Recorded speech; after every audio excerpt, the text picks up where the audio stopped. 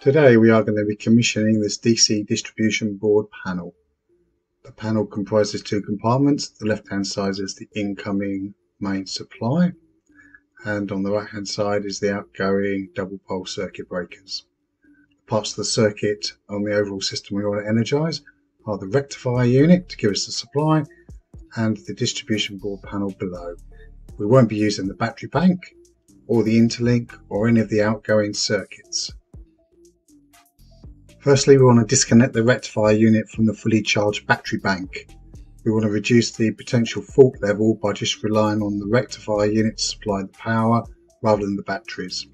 We check all the outgoing double pole circuit breakers have been locked off, then undertake a full inspection of the bus bars, the wiring and the cabling of the supply that we will be energising today. We're now going to prepare the main circuit for energisation. We install the 630 amp fuses on the outgoing supply from the rectifier unit to the distribution board. We're now going to energise up the rectifier panel from this temporary supply, and then check we have the incoming voltage at the correct level so we can energise the electronics on the first module of the DC rectifier panel.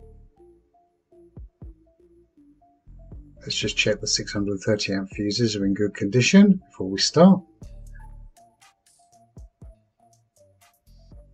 And next we want to conduct a test of the bus bar copper arrangement and the cabling that goes off to the circuit breakers on the output circuits.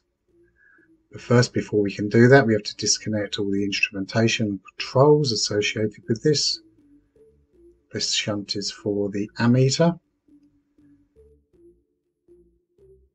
We open all the fuses and disconnect all the devices we need to disconnect.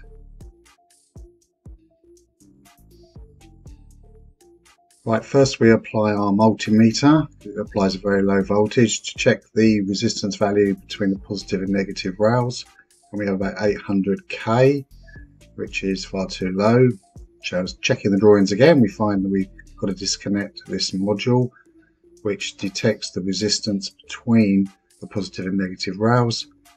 So the electronics inside the module is obviously causing this 800k value. Recheck again to make sure it's now open circuit, which it is.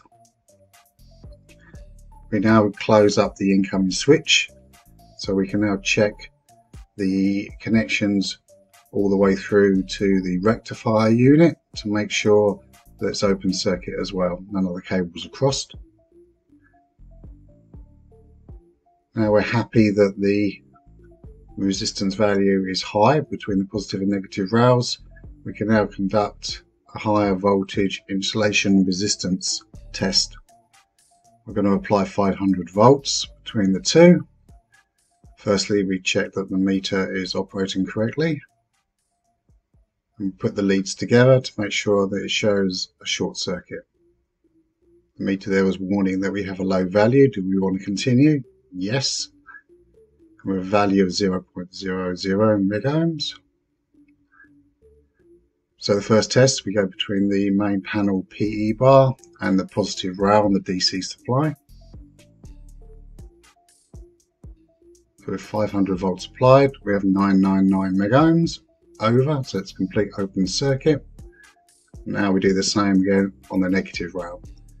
So this is checking the cables coming in, the bus bars and the cabling off to the double pole circuit breakers on the output circuits. Finally, we check between the positive and negative rails, and it's completely open circuit. So that's what we want to see.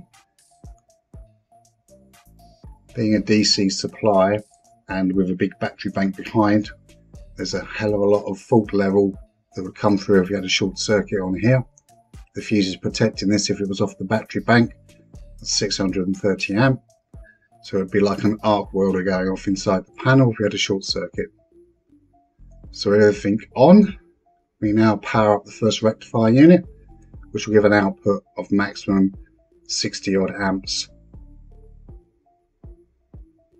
With the covers replaced, we're going to check on these little leads, safest point to connect onto. To take a voltage reference, we got 122 volts on there. Now we switch off the incoming supply so we can reconnect the meter. First we will test it to make sure it is off.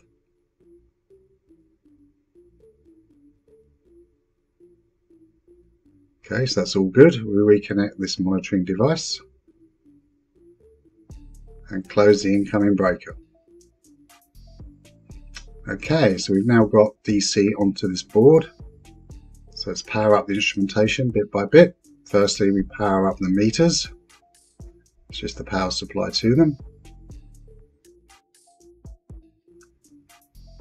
Second fuse gives the voltage reference to the meter.